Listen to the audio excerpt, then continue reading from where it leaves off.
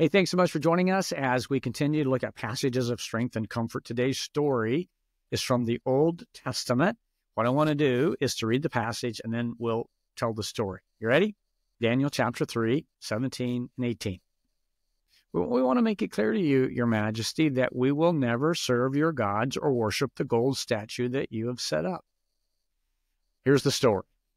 The Babylonian king Nebuchadnezzar overthrew Judah and took the best and the brightest back to Babylon. Among the young men he captured were Shadrach, Meshach, and Abednego. And when the captives were ordered to bow down and worship an image of gold, these three Israelites refused and were sentenced to die in a blazing furnace. But they confronted the furnace without fear.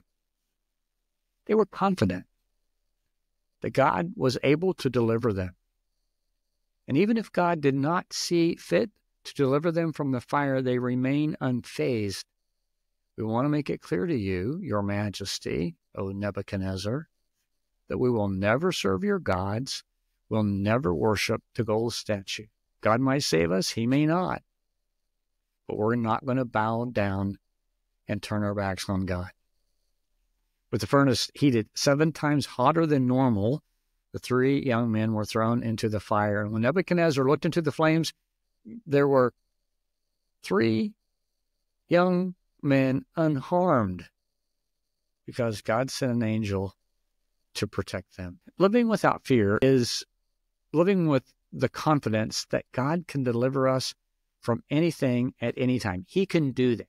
However, even if he chooses not to, we will still refuse to bow down before anyone or anything but him. Living without fear is the confidence of knowing that our life and our death and our eternity are in his hands. Father, we belong to you. Help us to obey you. Help us to honor you. Help us, Father, to be those who demonstrate what it looks like to follow hard after you. You can deliver us from any situation, any circumstance, but even if you don't, we will still follow hard after you. That's our commitment. Help us fulfill that commitment, we pray. In Jesus' name, amen. Hey, we got some important times coming up in our country. We're going to be casting a ballot for President of the United States of America. What a privilege we have. We encourage everyone to vote. We're going to be releasing a podcast on October the 29th. That's a week before the election. And we pray that you listen to it.